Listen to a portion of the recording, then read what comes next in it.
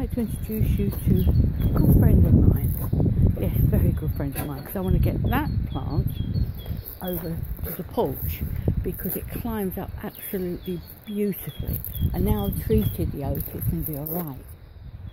Life's about that, is finding the right tools.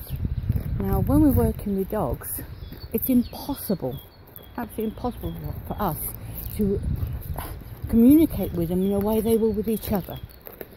And so that's why with AB I came up with a way of achieving what we need to achieve, which is showing the dog that there's times when we make the big decisions and they have to put up with it, and doing it in a way that did not even remotely mean that I had to be aggressive in any way, because how can we be? So hence me not trying to pick up that pot and relocate it without using the right tool. Now sometimes you're going to get it wrong, and the other day I got it wrong big time. I must just show you these are so beautiful.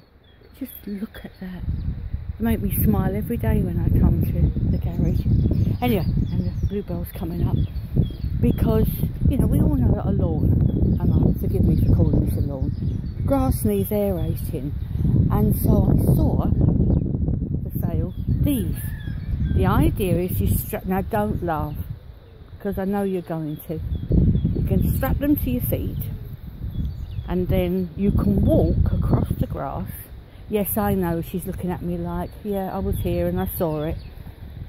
The idea, you will walk, and me thinking, kill two birds with one stone, I will walk with those on at the same time as mowing the grass.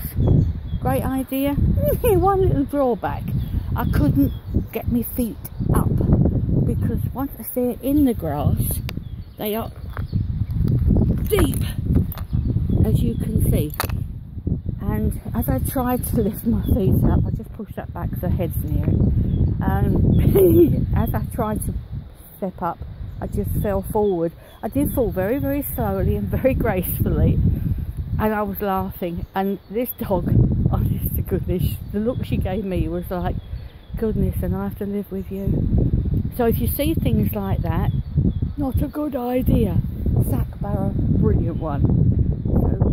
Yeah, how to make God laugh, tell you your plans. How to make a dog laugh, fall on your nose. Yes, yes, we know it was funny and you enjoyed it. So I'm sharing the garden with you now, just put the beans in and the other stuff. I love this when this happens. The promise. This is what I see with the dog. When you're working with the dog and you see that tiny little promise of what's to come. Look at this. Now I'm talking right now. Look, that tiny one little flower. The promise is it'll all come. And at the time it does that, these will probably die back. So yeah, got me runner beans in. Got me strawberries in. Yeah, we're getting there. But those will be consigned to the bin, I'm afraid. Well, no, I'll probably find some use for them, but it won't be with me walking in them.